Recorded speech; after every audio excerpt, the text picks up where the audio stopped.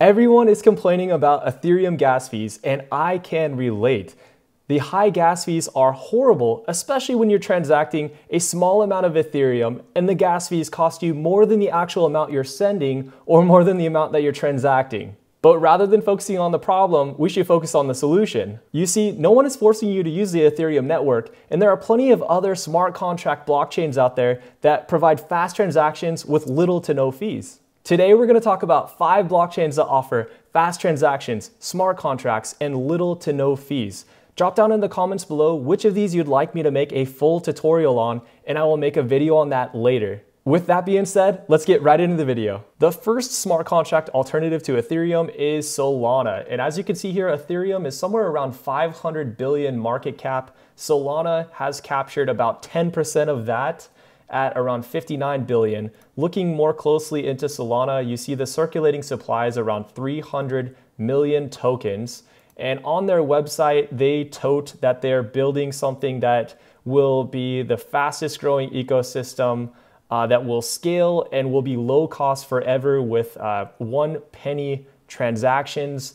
I can tell you from using Solana myself, there are very, very cheap transactions that occur very rapidly. So there are a lot of people building on Solana right now. Some popular games that have come out recently or are building on Solana recently are Star Atlas and Aurora. And I know many project developers are building their artwork or their NFTs on Solana themselves. SolanaArt.io is one of the websites where you can go to exchange NFTs and look for NFTs in the marketplace. Next up is Polkadot, just below Solana as far as their market cap is concerned at $44 billion.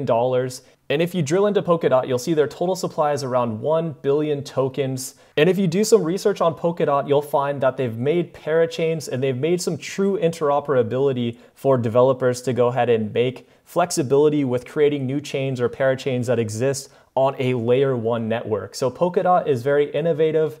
It's very useful for new developers, and I think it's one to look out for the future. As far as I know, it's still fairly early in Polkadot's ecosystem, so I don't believe that they have an NFT network or anything like that running yet, but definitely something to look out for. I think Polkadot will be a great project for the future. Next up is Avalanche, coming in at number 13 in coins by market cap. If you drill into Avalanche a little bit more closely, this is a pretty new project that has gained a lot of steam and a lot of traction. And if you go to their website, you'll see that they tote blazingly fast, low cost, and eco-friendly.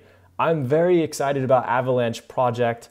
If you scroll down and read about Avalanche a little bit more closely, you'll see that they have blazingly fast transactions here. Compared to Polkadot, they're actually supposed to be a faster transaction settlement. I'm curious how that relates to Solana, but you'll see it's quite a bit faster than some alternatives listed here. And developers can even code in Solidity language, which is the native language used for smart contracts on Ethereum. So this might pull some Ethereum developers over to Avalanche. And some digital collectibles are coming out, like Topps NFTs. And some other NFTs are coming out. You'll see that they're developing an open explorer and they have a pretty exciting future. Coming in at rank 20 for market cap is Algorand. Algorand has around $11 billion market cap. If we look more closely at Algorand, you'll see the token price is $1.85. Here's Algorand's website where they talk about some of the future projects that are going to be built upon Algorand. If we look at some use cases for the future, you'll find that a lot of the use cases are built around financial products and institutions with DeFi. So you may not find the same NFT ecosystem built on Algorand because their focus is a little bit more on financial services and DeFi protocols built on the blockchain. And next up is Atom, which is ranked 22 in market cap for the crypto markets.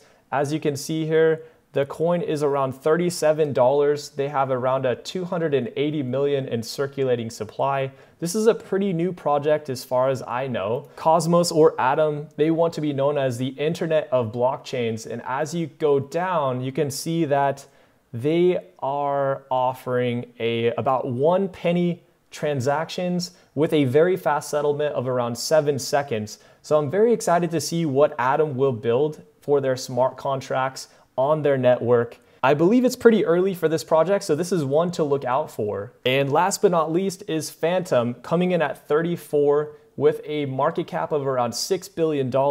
Fantom's current price is $2.68 with a total supply of around 3 billion tokens. You'll see from the Fantom website, they have a very DeFi focused platform. I know a lot of my DeFi friends are incredibly interested in this project, and they also claim that they are Ethereum compatible, which is a very interesting feature. This is a project I'm very excited about with regards to DeFi. So those are 5 smart contract blockchains as alternatives to Ethereum that offer fast transactions, smart contracts, and of course, low cost. Drop down in the comments below which of these is your favorite, and I will make a full video tutorial later on. Thank you so much for tuning in to Allan Ryan. Please like the video if you liked it, subscribe to my channel, and I'll see you next time.